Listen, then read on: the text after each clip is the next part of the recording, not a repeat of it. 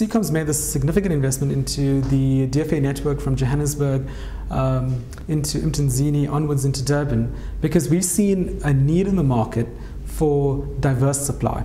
So we ourselves needed additional capacity between these two locations to meet our customer requirements. But instead of buying that on existing networks, we felt by building or partnering with DFA to build an alternative network, we had more diverse networks in place. Now, by blending together all this different infrastructure, what you actually end up with is a far more reliable services between the A point and the B point. And that's why we went ahead and made this investment right now.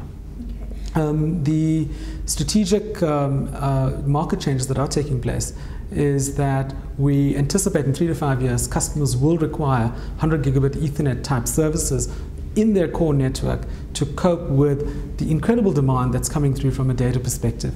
As the market shifts to more cloud-based services and shifts towards such as storage in the cloud, video and peering and so forth, that really puts a lot of pressure on core networks. And by having 100 gigabit Ethernet between the two locations, it allows our customers to meet the demand of the consumers at the end.